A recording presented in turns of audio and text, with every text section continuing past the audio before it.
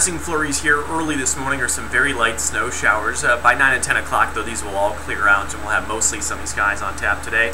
Much cooler as we only hit highs in the 20s thanks to those northwest winds, but we will enjoy mostly sunny skies. Temperatures are in the teens and low 20s this morning, so a cool start. Again, those flurries not really going to be that big of a deal, more of a nuisance than anything. Again, we'll get back to the 20s and 30s here as we get into this afternoon under mostly sunny skies. Now, as we get into Friday, that's when our next quick-moving system arrives. It's going to give us about a 3 to 4 hour window for some snow showers on Friday night, very early Saturday morning. So we're talking after sunset on Friday, very early Saturday morning. Maybe picking up a dusting here in the Quad Cities, up to an inch once you get towards Galena, all the way down through Princeton, Illinois. So accumulations very light in north and east of the Quad Cities. We're back to the 20s here on Saturday.